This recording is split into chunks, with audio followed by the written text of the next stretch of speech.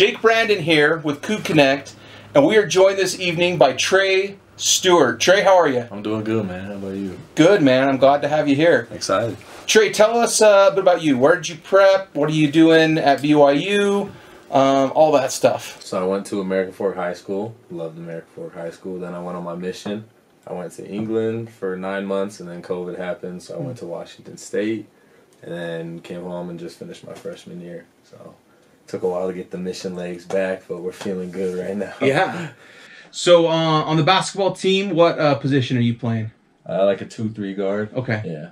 I heard a rumor from some alumni, because I guess there's a lot of alumni that come around the program. Oh, okay. That you can lock down AB. Oh, yeah, we had some battles. Cool. So it feels like there's a lot of changes happening in the basketball program right now. Yeah. So tell me a little bit about Coach Burgess leaving, and then obviously we've got these roster spots to fill. We'll start with Coach Burgess first. What's your relationship with him, and like what was your experience with him kind of like leaving? So I was originally signed to UVU, and Burge was my main recruiter, and I just love him, man. He's like such a good coach and just very personable, so I always appreciated the relationship that we had. And when he left, like, it was painful because he was my guy, and it was awesome to just learn from him. But he's going to Utah where he played. He's getting a better pay. Yeah. So I'm like, for his family and for him personally, that's where his heart's at. I'm totally with him going there. Like, obviously, I want him on our side. Yeah. But he's up there, and if he's happy, I'm happy for him, man. So I'm cheering him on, but not when we play him, though. Yeah, oh, he's going down. Yeah, he's going down. He's going down. Him and Gavin, man. We're just yeah, Gavin too, man. Yeah. That's going to be a grudge match. No, it'll be a fun grudge match. A fun grudge match. But yeah, I'm happy for Burge. He's a man. Yeah, yeah. Cool. And so then, how many different recruits do you think have been in to visit since the season? Just ballpark. It's been crazy. It's probably been... I know. I was like, I'll take the AB. I remember the first time I guarded him, because like fresh off the mission, I was lifting a little bit. And then I was like, this kid is so fast. And like, I just like, my mind couldn't comprehend why I couldn't stay in front of him, because he just... You have any tips for any young basketball players out there? You got a shifty guy you're guarding? Honestly, just work on lateral quickness. Work on lateral quickness, but then also...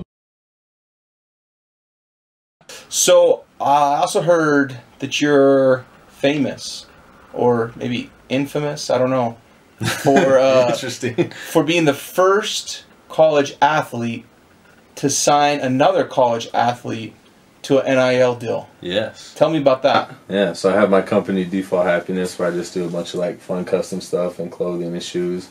So I did one with Alex where I made him and his wife matching hoodies, and then I made some shoes for him, and it was cool to see him because he wore them all through like his pro day workouts and stuff. So it was cool to be like, oh man, I made those shoes, and he's balling out in them. And they're significant to him and his wife, so that was the coolest part. I guess fiance, I think it makes sense. Okay. And then Jaron, I'm excited for that. I actually am going to meet up with him tomorrow, and we have an anti-bullying campaign, and he wants to start his own anti-bullying foundation. Okay. So we just got a lot of work to do with that, so I'm excited for it. So I also hear that you have hops.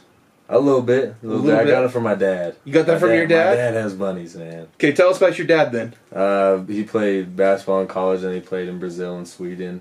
And he always, I remember, this is the best. I sent him a video because I did a dunk where my friend threw the ball and I jumped over him and dunked it, but I put my hand on his neck.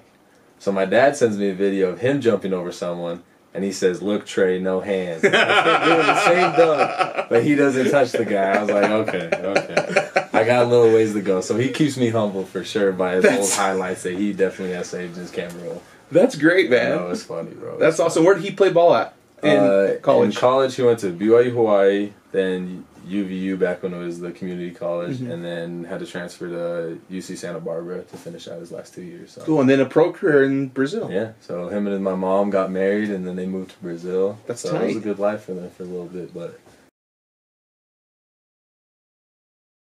Tell me a little bit about what you do to like prepare yourself like physically and mentally to play. So that was one of the most interesting things to learn, because in high school I just always relied on my athleticism. Yeah. But then I came back from my mission and legs were just terrible and my body was really bad. We had this like program that tests your functional fitness, and I took it, and like a good range is around the 60s. So they have you do like squats and stuff. So I did it, and then Short calls up the phone, and it was like 36% out of 100.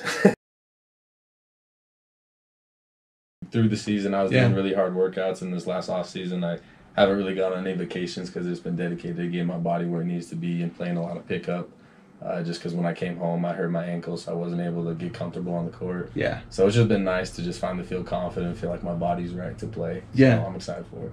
Cool. Well, we've got this Koa, and they've been like sponsoring us with some stuff. And I thought maybe you want to try it where you're an athlete and you're trying to like take care of that. 0 grams of sugar, too. 0 grams of sugar. 0 grams of sugar. And ashwagandha. And five hit points. Ashwagandha. 5 HTP. And GABA.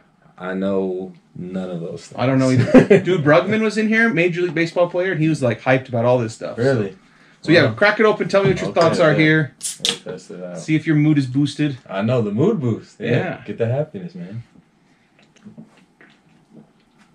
Okay, Chase was right. That's pretty nice. Yeah. That's pretty nice. I'm with that. So as a default happiness, this is like default happiness default in a happiness can. drink. Exactly. In a can. That's crazy. Very good. If you guys want to try it, you can go to livekoa.com, livekowa.com. You can use promo code COUG15.